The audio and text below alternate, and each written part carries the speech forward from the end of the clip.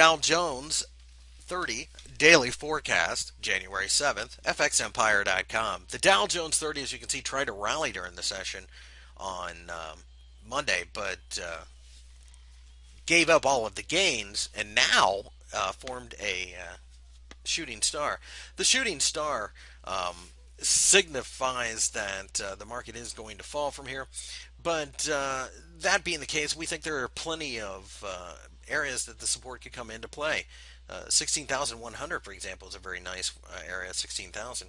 Um, that being the case, we figure that supportive candle between here and there is a nice opportunity to start buying, or really, for that matter, all the way down to 15.7.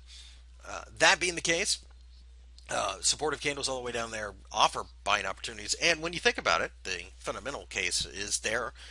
It is a dividend paying index. And as long as bond yields are weak, traders are going to want those dividends in lieu of almost nothing in return for bonds.